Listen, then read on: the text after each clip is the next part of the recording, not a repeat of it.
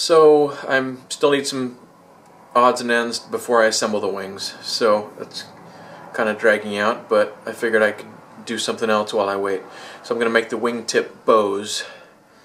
They're made out of 5/8 inch aluminum tubing right here. And the plans just give you measurements from a baseline here. You just measure up, add a number of points, and then connect them with a line. So I've got some scrap pieces of plywood, 4 pieces, and you start out by measuring 1 inch and then 1 inch. So 1 inch is 5 3/8. At the next inch here, I think it's 9 inches, and then from there on out it goes at 2-inch increments. And I just put a little mark at each of those spots, and then just connected by hand, just free-handed a curve around there.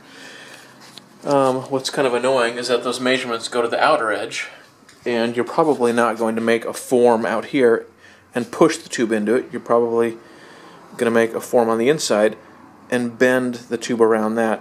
At least that was what makes sense to me. So I just took a piece of material that's about 5/8 of an inch, which is the size of the tube. Took a piece, held the pencil up against it, and ran the piece along this line to transfer the mark in 5/8 of an inch.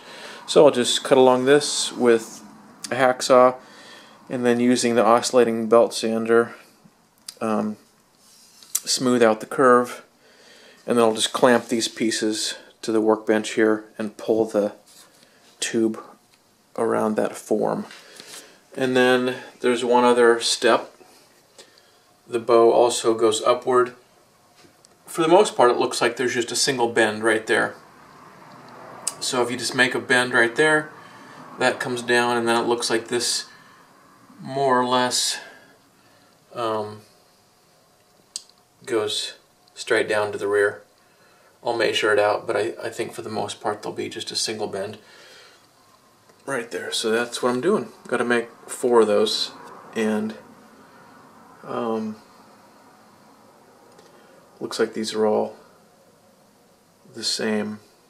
All 4 of them looks like they're the same, so I'll make 4 of these. And this is, oh, it says right there 3/4 scale. So you can't just copy this. You've got to go off the measurements. All right, it's ready to go. I don't know if it's perfect, but I think it's pretty good. And I think small imperfections might not show up, because the tubing, hopefully it's a big enough diameter that it'll just hit the high spots and smooth out a little bit. Actually, I may adjust this piece right here a little bit, but it's pretty close. So I think I'm pretty close to bending. This is straight right here for 5 3/8.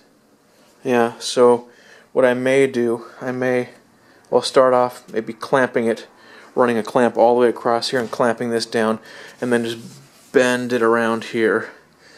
And then this end, and you end up hammering it down to flatten it, because this is the trailing edge, which of course comes down to a point. So the last little bit of tubing, just a little bit here, gets flattened out to kind of fit along the trailing edge. But I think I'll wait to do that until I fit it to the wing. And it gets cut off 1 inch short here as well. This end, the tubing comes all the way to here. Over here, the tubing stops 1 inch short and gets flattened out. So what I'll probably do is just leave the tubing. I don't know how long that is. I imagine that the plans call for it being a little bit longer than it'll end up. That seems typical. So I'll start with it flush here, I think, clamp it across, pull it around to get the shape, and then I may cut it here. That'll still be 1 inch extra, and then I may go ahead and put the vertical bend in it, because it comes out and then goes up a little bit and then gradually down to the trailing edge. The wing tip sits a little bit high. It's arched a little bit. So, alright, I'm about ready to give it a shot. I'll just fine-tune this and then give it a whack. Alright, so I've got a clamp that's plenty big to fit this way, but the end of it's here, and I couldn't clamp it down because since the clamp's flat against the table here, the handle just bumps into the table, so that wouldn't work. But this is, I think, just as good. Well, it's better because it actually works. Just clamped a piece of wood here to hold this piece of material in place, and I ran the end of this aluminum tubing up against my oscillating spindle sander with a fence in place, or a miter gauge, miter fence in place, so that it'd be perpendicular, and just to clean up that end. Did that, and then deburred it, and now it's in place, and I'm ready to bend it. So I'm going to walk over actually across the table so I can get the other end, and I'll start over there, start bending. It's not, I think it's not a sharp enough bend where the tubing will crush. If it's for a certain diameter of tubing, you can bend it only so sharp before it starts to flatten out and just fold. I don't think this is sharp enough where that's going to happen. I guess we'll find out. In that kind of case, there's springs you can put inside these things, or you can put them full of sand, or other things you can put inside to support them while you bend.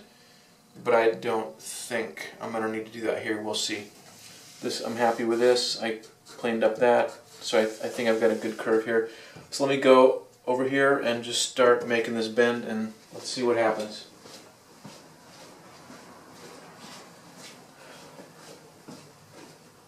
I suppose if it starts to crush,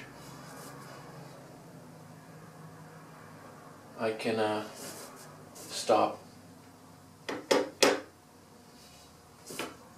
Oh, it's loosening my jig, so let me tighten that up a little bit and try again. So it was just a little block on the wood there that was moving, because I've got 2, 4, 6, 8 clamps on these bigger pieces of wood, so I don't think they moved at all. Just the leverage popped that little block over, so I needed to put some bigger clamps on it. But I don't know if you can see, it started to bend. I was actually starting to think, this isn't going to work, something's going to break or whatever, but it bent a little bit, so I am concerned at the force it's taking, but I haven't worked with metal much, so maybe this is normal. It's bending, and it doesn't look like it's collapsing. Woo, there it goes.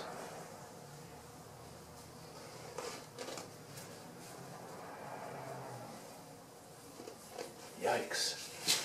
Kind of makes me nervous. Ah, there it goes. Boy, once it started to go, it's easier. Alright, I gotta move the tripod because the tubing is about to hit it here, so I'll get a different angle and we'll keep going.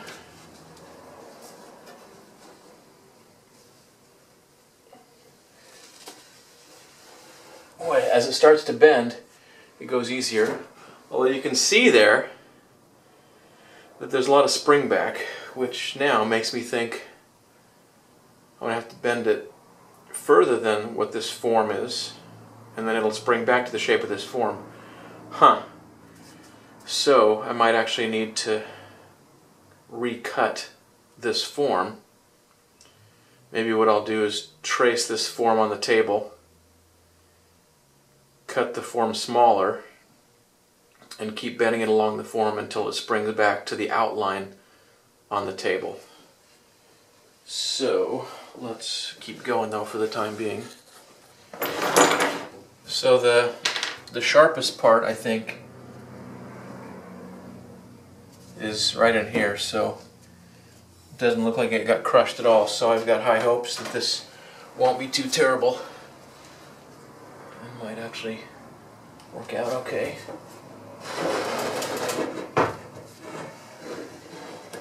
Woohoo! Look at that. Awesome.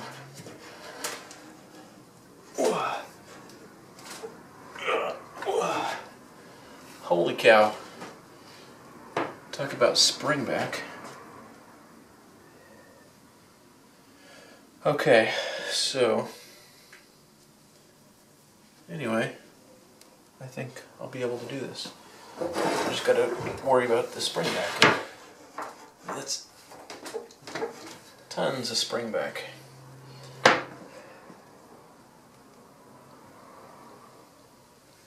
So I'll think about how to do this. So I went and read the directions, and he just says, Barney Oldfield, I guess, the one who wrote the instructions, the designer, he said just bend it on your knee. You don't have much to hang on to out on the end here, and I had to bend it more at this point. So I just clamped this in a vise with a couple pieces of aluminum for padding, and you don't clamp it tight or you'll just crush the tube very easily. So I clamped that in a vise to get a little more bend right here. You can't do that with your hands and your knee, I don't think. But the rest of this, if it's too much, I can just push on the table here to unbend it a little bit. Otherwise, it seems like I'll be able to do it all on my knee. And I'm just going very gently. And look to see where it needs more bending, to see where it starts to move away from the wood. It starts to move away right here, so I'll bend a little more right there, and then just work your way along. And it's not too difficult. It's a little bit of a challenge, but not terrible. So I think, ouch, that's just how I'll do it. I'll probably have a sore knee when I'm finished, but I don't think it's too terrible. It's probably the easiest way to do it. And then just use my form here to compare it to. You probably don't even need to make a form if you're going to bend it with your knee. Or over something that's round. You could push, get something around on the table and push down over it maybe. And then just compare with a line that you've drawn on the table. That's probably adequate. You probably don't need to make this form, because as it turns out, it's really not too helpful.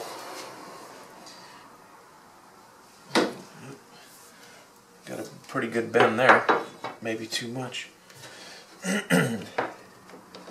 Not too much, I guess, but probably need to take a little bend out over there.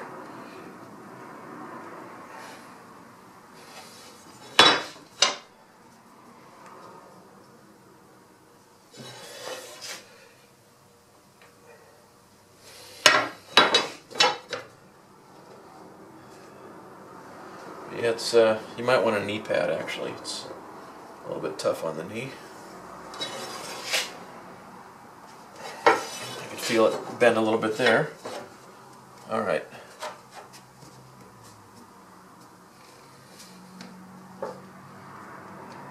And what you can do all four of them the same exact way, and then two of them will bend up in one direction, and then the other two you'd need to flip over this way and bend those up this direction, so that you've got mirror images for the opposite wings.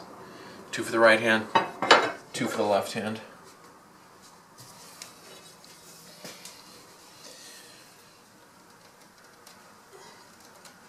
Yeah, this is a little tricky because you don't want to pull so hard then just have the thing fold all of a sudden.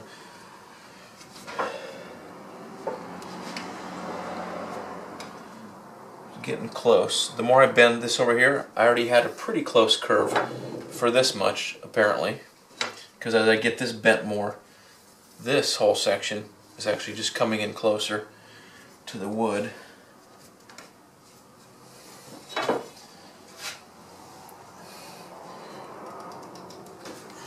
Yeah, definitely hard on the knee. At least my knees, which are not that great.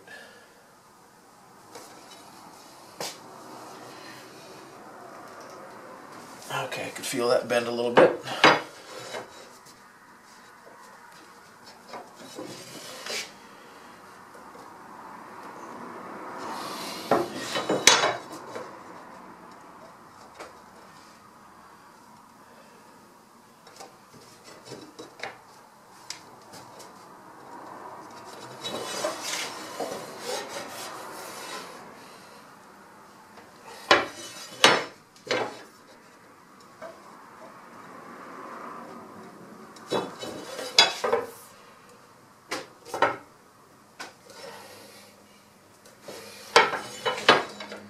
you really just got to kind of spring it a little bit at a time. Don't just reef on it, just give it a little spring, and as you approach enough force, you'll feel it bend.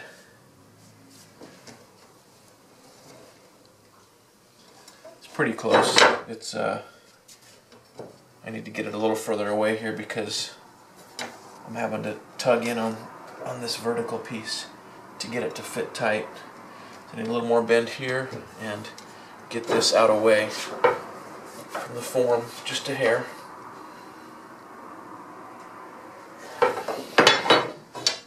Yeah, not too sophisticated, huh?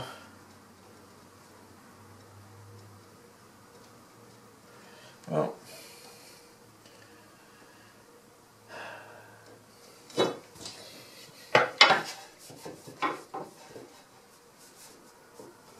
get my elbow on the end there.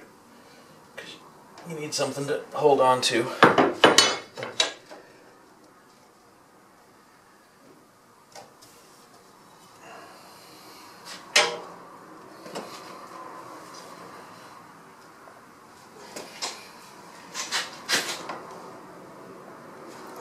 Yeah, when you start bending down here, you don't have a lot of leverage on this, so that's pretty tough. Pretty tough.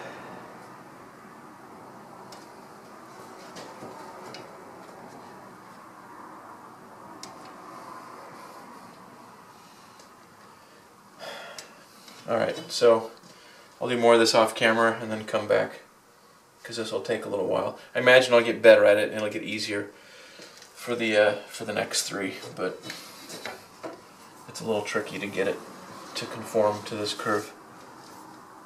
Alright.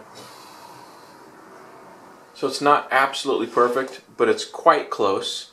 I just want to try and not to have any sharp bends, but to have a smooth curve, so that it doesn't look like crap after it's all covered, sitting there. You know, it's within maybe a 1/16 of an inch in a couple spots. That could be my form even that's imperfect. So just look at the metal, see how it's curved when you're done, and if it looks like it's a pretty smooth curve, I think you're good to go. I'll leave that trailing edge long for the time being as I get closer, and then I'll cut it and start pounding that down flat to fit the trailing edge after the wing is assembled, so I can get a good fit there. So I've got a little bit of material to work with on the trailing edge. But that's it. That probably took, I don't know, maybe 10 or 15 minutes, and I suspect the subsequent ones will go a little quicker and be a little bit easier. But definitely the leading edge is the toughest because there's nothing to hang on to. So you might want to use a vise or a clamp like I've got here on the form to get started. Other than that, I'll probably just do those on my knee. So the other three I suspect will go a little bit quicker, and then I'll work on the vertical bend to give the height difference between the center and the leading and trailing edges. Not too terrible though. Just a little tough on the knee. So the wingtip bows don't just curve this way, but from after this straight part here, it goes up until it gets about 8 inches back, and then it gradually comes back down. And you can see that in the plans here. It goes up to about 8 inches back, where it's almost 1.25 inches higher than in the front. Then it slopes back down to the trailing edge. So it seems like the easiest way to do that is simply put this back in the vise, but this time instead of bending it that way, bend it up right here. And then at this point I also put that in the vise and just tugged on it a little bit until I got it pretty close. So that's one. And then final fitting you'll do when you actually attach it to the wing. So I'm not assuming that this is finished. There'll be some minor adjustments to make. But that's a good starting point prior to getting it put on the plane. another important point to remember, two of them get bent up this way, the other two get bent in the other direction. This one would be one of the left wingtip bows. Then you need to make two of them that would rise in this direction. So that bend would be in the other direction, and the bend that's right here would be in the other direction for the right wings. So make sure you don't bend all four of them in the same direction. For the initial bending, just this curve, they're all four the same. But for the second set of curves, the vertical displacement, make two one direction and two the other direction.